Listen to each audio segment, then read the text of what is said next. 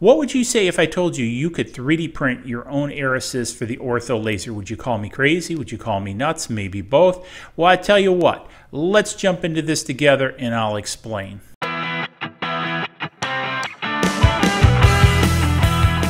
Welcome to this episode of DIY3DTech.com. In this episode, I'm excited to share this with you guys finally.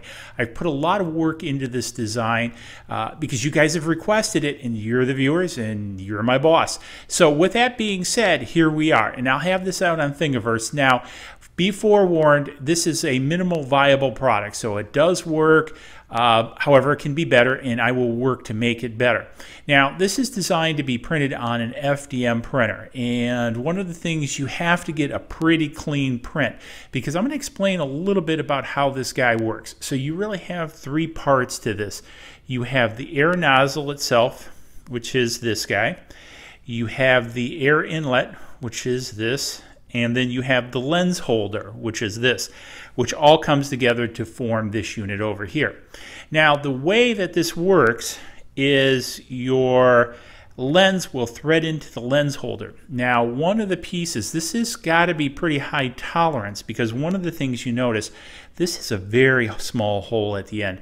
So this has to be very square. So one of the pieces, while you can kind of press fit it in there, and I did design it that way so the possibility exists, it really should be tapped. Now, the tap's like about 14 bucks on Amazon. I'll have a link to it down below because this lens has to sit basically perfectly square in this holder, so the beam doesn't intersect the side. You know, so if it's not straight, the beam's going to hit the side.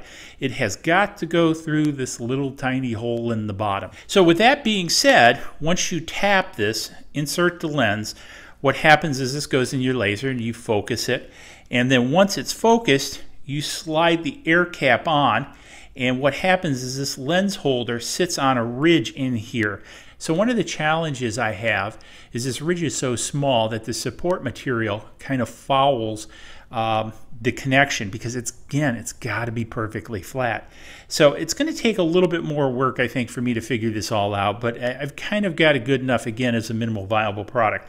So this basically sits in here, squares up with that, and you have an M3 screw here, which the threads are modeled in the air nozzle, and this tightens on. And again, there's basically no play, and there can be basically no play in this, so it has to be pretty snug to fit on there.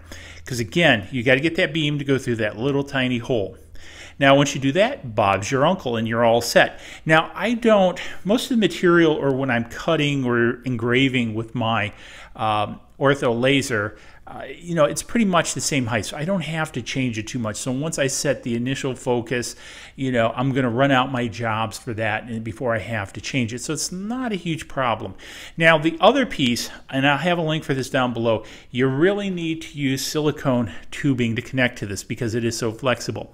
Vinyl tubing is very restrictive and will pull on this.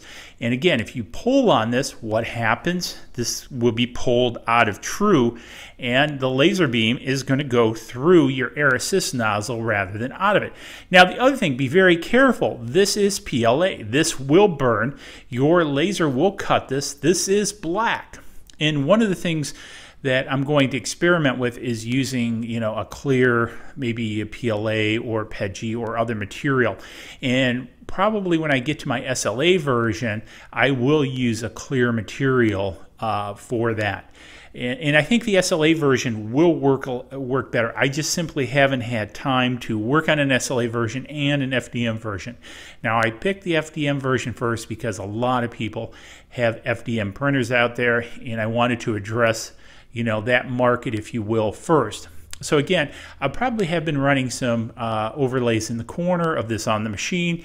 And again, I've used several different versions of this. It does work. I suggest it more so for cutting than engraving. I would not use it for engraving because, you know, what happens is it can change the burn effect of the engraving. So this is predominantly for cutting. And again, if you're engraving, you can leave it on and just no air, or you can simply remove it and set it to the side, which is the other great feature of this, and just leave the lens barrel inside. So hopefully you found this video interesting. I'll have the Thingiverse link to this down below so you can go out there, get it. Comments, suggestions, improvements, please share them. I'd be interested to hear them. I'd really like to improve this to get this better.